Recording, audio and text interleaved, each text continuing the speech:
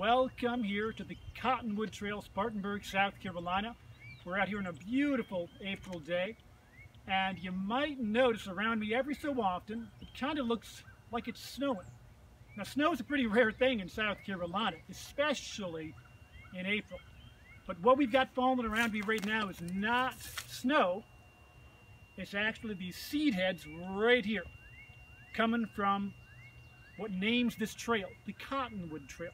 Named after this tree, the cottonwood tree, Populus deltoides.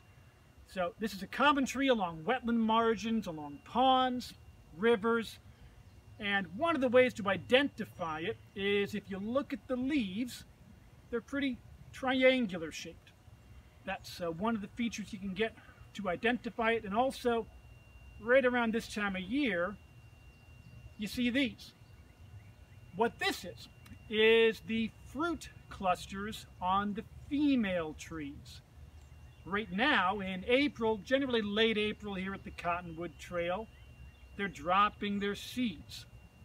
So each one will give off many seeds that float away in the breeze.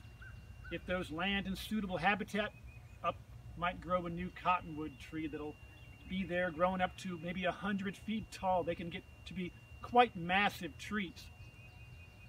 Now, if you had been out here maybe a month earlier in, say, March, you were probably wondering, like, well, how do they get these fruits now?